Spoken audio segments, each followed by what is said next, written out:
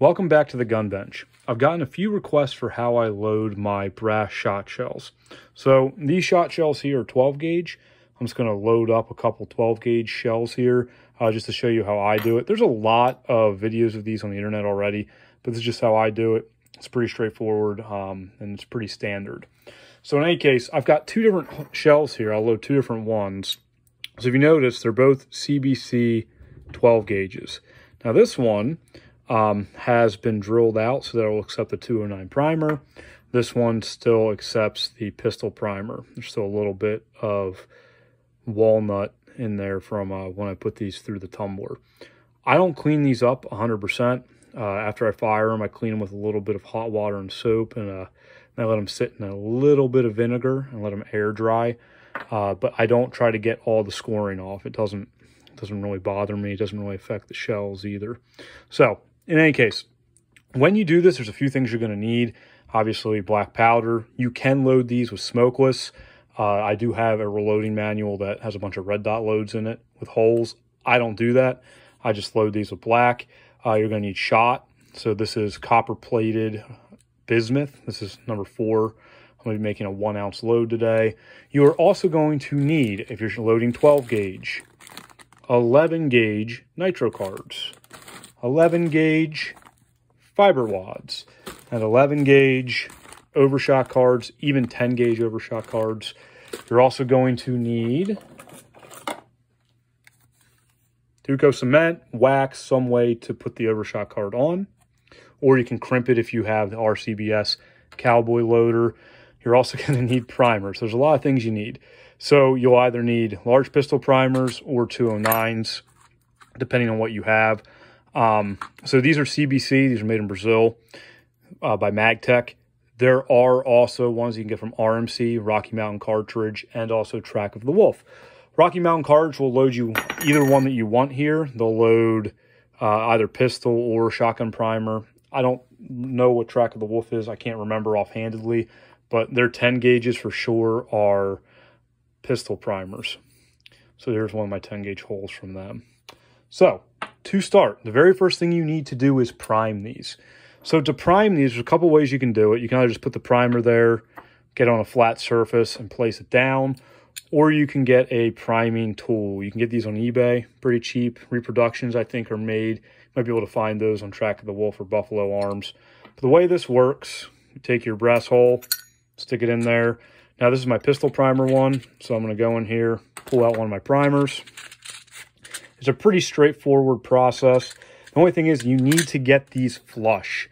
If you do not get this flush, well, I guess it matters less if you're shooting them in like a pump or something like that. But if you're trying to shoot these in a single shot or a double-barreled shotgun like me, if you don't get it flush, you are not going to get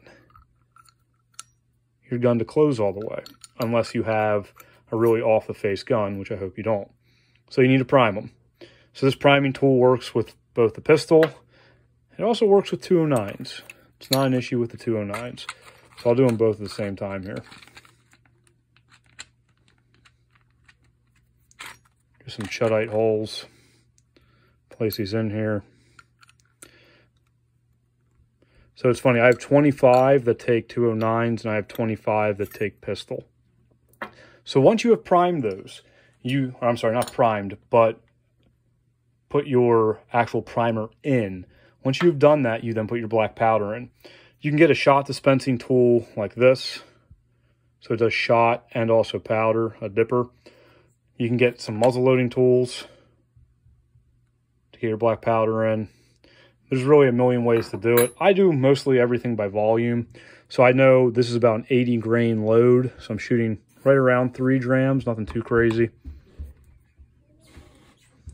So put my powder in. Put my powder in my second one. They're both going to load exactly the same. So you get your powder in them. Once you have done that, you will then take your 11 gauge nitro cards. You will place these in both of your holes. Now typically when I'm doing this, I'll do like 25 at a time. I'm only doing 2 for the time being. Now what I use a tapered 3/4 inch dowel. The way I tapered this, If I remember correctly, I had this chucked in a drill. I just spun the drill while I held this in my hand with sandpaper. So it's tapered. If you don't use a tapered one, they can get stuck. I'm going to press this down. You can put a scale under these if you want really consistent pressures. I don't worry too much about that. It's not something I'm too worried about. Once you have your nitro card in, you move on to your fiber wad. So, again, 11 gauge. I don't have these lubed. You can lube them. So I've lubed them in the past, and I've gotten to the point where I don't lube them anymore because I don't particularly see the point. I haven't had any differences in my patterning, lubing and not lubing. So I don't bother lubing them anymore. It's one less thing to do. Once you've gotten to this point, you have two different things you can do. So I put an overshot card on top of my fiber filler wad. Now the reason I do this is I believe that it helps hold. Oh, by the way, you can see it's from a Cheerio box. I have a puncher that I can punch out cardboard. It's useful instead of having to buy them all the time. I believe that it will help the shot not embed into that fiber wad so that more shot is going towards your target and not stuck in the wad. So once you have that done, you then put your shot in. Now for me, I'm putting 1 ounce. 1 ounce of shot in here. And usually you can do a square load. Square load meaning the same amount of black powder you put in here volume-wise, you put lead or whatever you're putting in. This is bismuth, so it's not quite as dense as lead.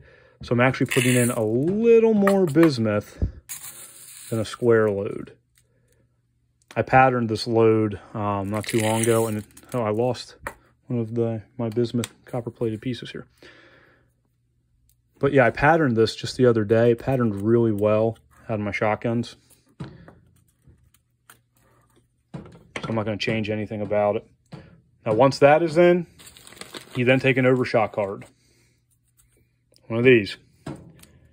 You then grab a pen if you want to. You don't have to do this step, but it's really helpful if you load a lot of different things to know what's in them. So for me, I have 4 bismuth in here. So I have some of these loaded right now with some number 8s for target loads. Well, these are going to be for ducks and small game. So I write 4B on here. I don't typically bother writing what my actual charge is. Place these in. If you notice, I'm patting everything down with my dowel. I want them to be fairly tight in there. I then come over with my Duco cement. Open her up. I go right around the edge. Right around the edge. I'm going to let that sit. Do the same thing with this one, right around the edge. I have noticed I do sometimes use 10 gauge overshot to seal it, just because it's a little tighter in there. I have had a few times when I've shot a shotgun, especially in a double barrel, and I've had the overshot come loose. So I take my pen, I put it where it's not in the glue, and I make sure that these are pressed down. So that's my process for loading brass hulls. So again, you are going to need, obviously, your holes.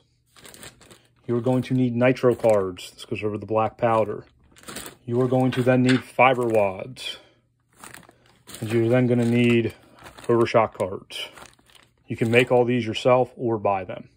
So in any case, I hope this was helpful, maybe a little bit informative. This is how I do it. This is my load for 12 gauge. Works pretty well. Again, this is for my guns. Don't use it in yours if you're not confident in them. They haven't been checked by a smith. But this is how I do it. Works well. 209s in these. I have pistol in those. But it really doesn't make a difference in ignition, I've noticed. So, in any case, have a great rest of your day.